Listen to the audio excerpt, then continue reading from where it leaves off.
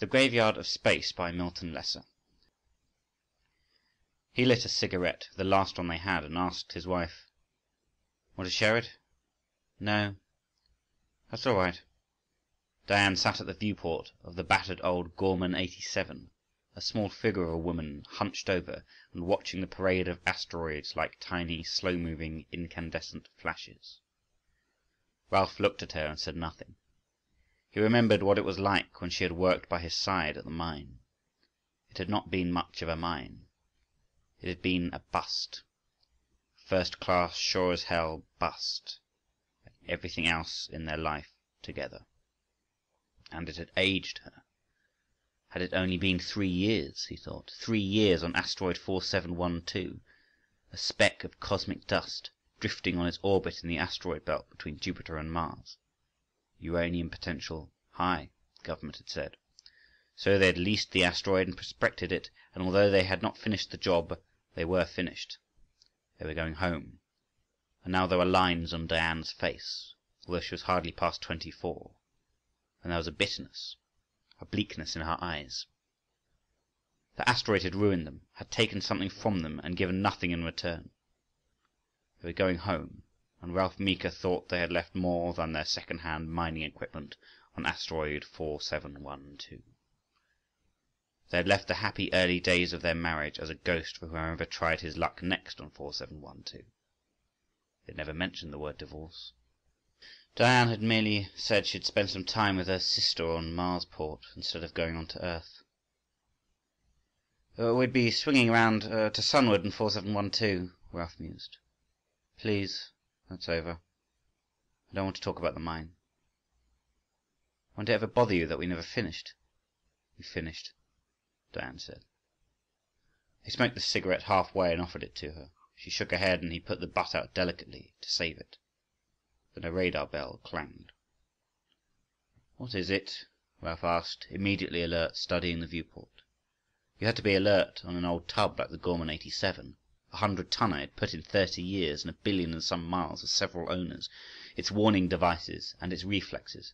It was funny, Ralph thought, how you ascribed something human like reflexes to 100 tons of battered metal were unpredictable. "I don't see anything," Diane said. He didn't either, but you never knew in the asteroid belt. It was next to impossible to thread a passage without a radar screen, and completely impossible with a radar screen on the blink and giving you false information. You could shut it off and pray. But the odds would still be 100 to 1 against you. "There!" Diane cried. "On the left! The left, Ralph!" He saw it too. At first it looked like a jumble of rocks, of dust, as the asteroid old-timers called the gravity-held rock swarms which pursued their erratic, dangerous orbits through the asteroid belt.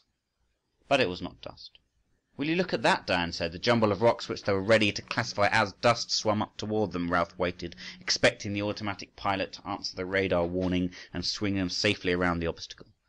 So Ralph watched and saw the dark jumble of rocks, silvery on one side where the distant sunlight hit it, apparently spread out as they approached. Spread out and assumed tiny shapes, shapes in miniature. "Spaceships," Diane said. "Spaceships, Ralph. Hundreds of them." They gleamed like silver motes in the sun, or were black as the space around them. They tumbled slowly in incredible slow motion, end over end and around each other, as if they had been suspended in a slowly boiling liquid instead of the dark emptiness of space. "That's the Sargasso," Ralph said. But we're off course, I know it. The radar was probably able to miss things in our way, but failed to compensate afterwards and bring us back to course. Now..." Suddenly Ralph dived for the controls. The throbbing rockets of the Gorman 87 had not responded to the radar warning. They were rocketing on toward the Sargasso, rapidly, dangerously. "Hold on to something!" Ralph hollered, and punched full power in the left rockets and braking power in the right forward rockets simultaneously, attempting to stand the Gorman 87 on its head and fight off the deadly gravitational attraction of the Sargasso. The Gorman 87 shuddered like something alive, and Ralph felt himself thrust to the left and forward violently. His head struck the radar screen, and, as if mocking him, the radar bell clanged its warning. He thought he heard Diane scream. Then he was trying to stand, but the gravity of sudden acceleration gripped him with a giant hand, and he slumped back slowly, aware of a wetness seeping from his nose, his ears.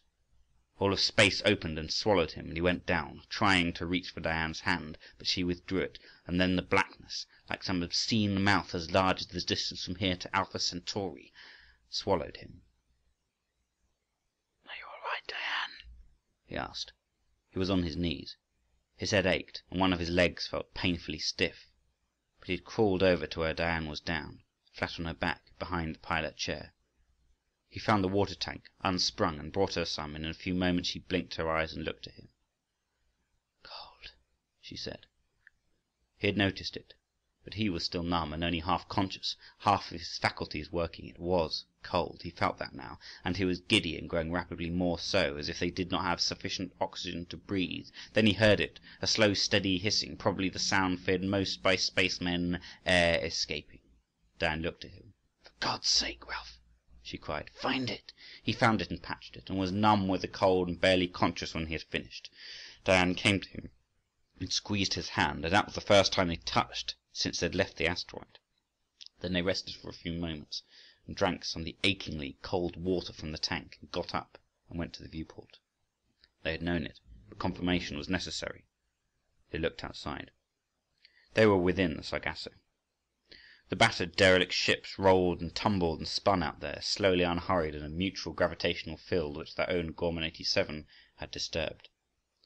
It was a Sargasso like the legendary Sargasso seas of Earth's early sailing days, becalmed seas, seas without wind, with choking Sargasso weeds, seas that snared and entrapped. "Can we get out?" Diane asked. He shrugged. "That depends how strong the pull of gravity is. Whether the Gorman's rocket drive is still working. If we can repair the radar. We'd never get out without the radar." "I'll get something to eat," she said practically. "You see about the radar." Diane went aft while he remained there in the tiny control cabin. By the time she brought the heated cans back with her, he knew it was hopeless. Diane was not the sort of woman you had to humor about a thing like that. She handed him a can of pork and beans and looked at his face, and when he nodded she said, "It's no use. We could fix it. The scopes just wore out, Diane. Hell, if they hadn't been replaced since the tub rolled off the assembly line. They're 30 years old. She's 87. Is there anything we can do?" He shrugged. "We're going to try. We'll check the air and water and see what we have. Then we start looking." "Start looking? I don't understand." "For Series 80 Gorman cruiser." Diane's eyes widened. "You mean out there?" "I mean out there. If we find a Series 80 cruiser, and we might, and if I'm able to transfer the radar scopes, if I find them in good shape, then we have a chance." Diane nodded slowly. "If there are any other minor repairs to make, I can make them while you look for a Series 80 Gorman." Ralph shook his head. "We'll probably only have a few hours of air to spare, Dan. If we both look, we'll cover more ground. I hate to ask you because it won't be pretty out there, but it might be our only chance." "I'll go, of course. Ralph?" "Yes." What is this Sargasso, anyway?" He shrugged as he read the meters and the compressed air tanks. 4 tanks full, with 10 hours of air for 2 in each. 1 tank half full. 5 hours. 5 plus 40. 45 hours of air. They would need a minimum of 35 hours to reach Mars. "No one knows for sure about Sargasso," he said, wanting to talk, wanting to dispel his own fear, so he would not communicate it to her as he took the spacesuits down from their rack and began to climb into one. "They don't think it's anything but the ships, though. It started with a few ships, then more and more, trapped by mutual gravity. It got bigger and bigger, and I think there are almost 1,000 derelicts here now. There's talk of blasting them clear, of salvaging them for metals and so on, but so far the planetary governments haven't cooperated." "But how did the first ships get here?"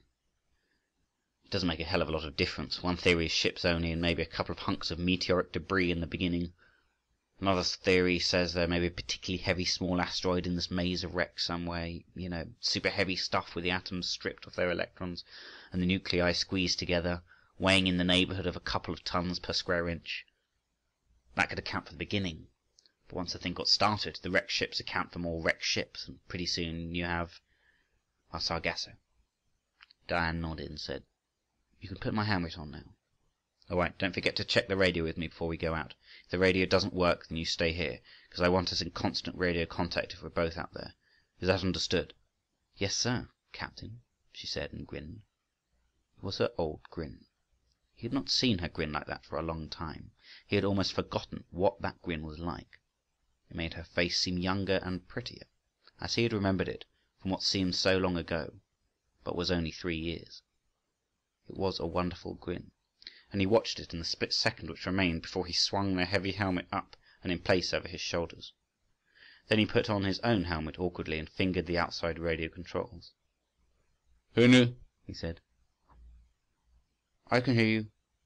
Her voice was metallic, but very clear through the suit radios. "Then listen. There shouldn't be any danger of getting lost. I'll leave a light on inside the ship, and we'll see it through the ports. It'll be the only light, so whatever you do, don't go out of range. As long as you can always see it, you'll be okay, understand?" "Right," she said, as they both climbed into the Gorman 87's airlock and waited for the pressure to leave it and the outer door to swing out into space. "Ralph, I'm a little scared. Ralph?" "That's all right," he said. "So am I." "What did you mean it won't be pretty out there?" "Because we'll have to look not just for Series 80 Gormans, but for any ships that look as old as ours. There ought to be plenty of them, and any of them could have had a Gorman radarscope, although it's unlikely. Have a look there." "But what won't be pretty?" "We'll have to enter those ships. You won't like what's inside." "Say, how will you get in? We don't have blasters or weapons of any kind." "Your suit rockets," Ralph said. "You swing around and blast with your suit rockets. A porthole should be better than an airlock if it's big enough to climb through. You won't have any trouble." "But you still haven't told me what—" "Inside the ships. People. They'll all be dead. If they didn't lose their air, they'll lose it when we get in. Either way, of course, they'll be dead. They've all been dead for years. With no food. But without air." "What are you stopping for?" Diane said. "Please go on."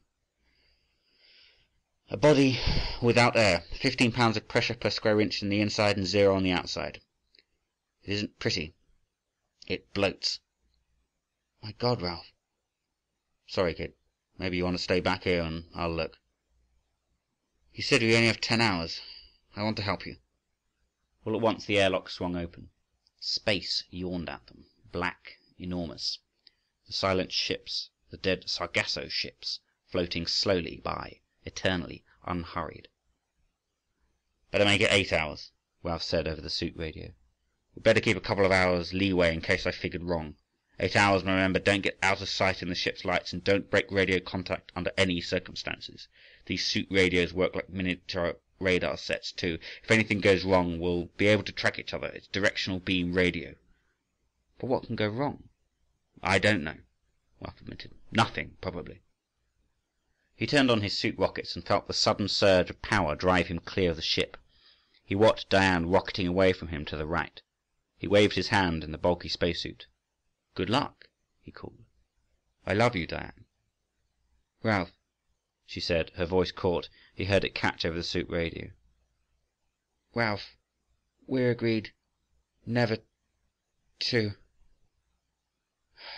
"Forget it. Good luck, Ralph. Good luck. And you what?" "Nothing, Ralph. Good luck." "Good luck," he said, and headed for the first jumble of space wrecks. It would probably have taken them a month to explore all the derelicts which were old enough to have Gorman Series 80 radarscopes. Theoretically, Ralph realized, even a newer ship could have one, but it wasn't likely, because if someone could afford a newer ship, then he could afford a better radarscope. But that, he told himself, was only half the story. The other half was this: with a better radarscope, a ship might not have floundered into the Sargasso at all. So it was hardly possible to pass up any ship if their life depended on it. And the going was slow. Too slow. He had entered some dozen ships in the first 4 hours, turning, using his shoulder rockets to blast a porthole out and climb in through there. He had not liked what he saw, but there was no preventing it. Without a light it wasn't so bad, but you needed a light to examine the radarscope. They were dead. They had been dead for years, but of course there would be no decomposition in the airless void of space, and very little even if air had remained until he blasted his way in, for the air was sterile, canned spaceship air. They were dead, and they were bloated, all impossibly fat men, with white faces like melons and gross bodies like Tweedledees and limbs like fat sausages. By the 5th ship he was sick to his stomach. but by the 10th he had achieved the necessary detachment to continue his task. Once, it was the 8th ship, he found a Gorman Series 80 radar scope, and his heart pounded when he saw it. But the scope was hopelessly damaged, as bad as their own. Aside from that one, he did not encounter any, damaged or in good shape, which they might convert to their own use. 4 hours, he thought, 4 hours and 12 ships. Dan reported every few moments by intercom. In her first few hours, she had visited 8 ships. Her voice sounded funny. She was fighting it every step of the way, he thought. It must have been hell to her, breaking into those wrecks with their dead men with faces like white, bloated melons. In the 13th ship, he found a skeleton. He did not report it to Diane over the intercom. The skeleton made no sense at all. The flesh could not possibly have decomposed. Curious. He clumped closer on his magnetic boots. Even if the flesh had decomposed, the clothing would have remained. But it was a skeleton, picked completely clean, with no clothing, not even boots, as if the man had stripped of his clothing first. He found out why a moment later, and it left him feeling more than a little sick. There were other corpses aboard the ship, a battered Thompson 81 in worse shape than their own Gorman, bodies, not skeletons. But when they had entered the Sargasso, they had apparently struck another ship. One whole side of the Thompson was smashed in, and Ralph could see the repair patches on the wall. Near them and thoroughly destroyed were the Thompson's spacesuits. The galley lockers were empty when Ralph found them, all the food gone how many years ago? One of the crew dying for the others. Cannibalism. Shuddering, Ralph rocketed outside into the clear darkness of space. That was a paradox, he thought. It was clear all right, but it was dark. You could see a great way. You could see a million miles. But it was darker than anything on Earth. It was almost an extra-dimensional effect. It made their third dimension on Earth, the dimension of depth, seem hopelessly flat. Ralph! Go ahead, kid, he said. It was the first radio contact in almost half an hour. Oh, Ralph, it's a Gorman, an 85, I think, right in front of me. Ralph, if its scopes are good. Oh, Ralph! I'm coming, he said. Go ahead inside. I'll pick up your beam and be along. He could feel his heart thumping wildly. 5 hours now. They did not have much time. This ship, this Gorman 85, which Diane had found, would be their last chance. Because it would certainly take him all of 3 hours to transfer the radar scope, using the rockets from one of the spacesuits, to their own ship. He rocketed along now, following her directional beam, and listened as she said, I'm cutting through the porthole now, Ralph. His voice stopped suddenly. It did not drift off gradually. It merely ceased without warning, without reason. Diane, he called. Diane, can you hear me? He tracked the beam in desperate silence. Wrecks flashed by, tumbling slowly in their web of mutual gravitation. Some were molten silver if the one sunlight caught them. Some were black, but every rivet, every seam was distinct. The impossible clarity of blackest space. Ralph! Her voice came suddenly. Yes, Diane. Yes, what is it? What a curious thing. I stopped blasting at the porthole. I'm not going in that way. The airlock, Ralph. What about the airlock? It opened up on me. It swung out into space. All of a sudden, I'm going in, Ralph. Fear, unexpected, inexplicable, gripped him. Don't, he said. Wait for me.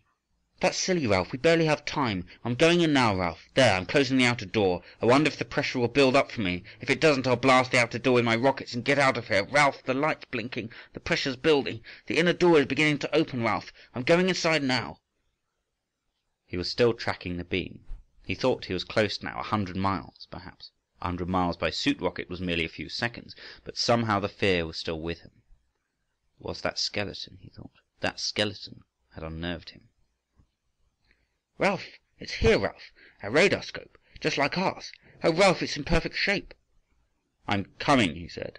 A big old Bartson cruiser tumbled by, end over end, 1,000-tonner, the largest ship he had seen in here so far. At some of the portholes as he flashed by he could see faces, dead faces, staring into space forever.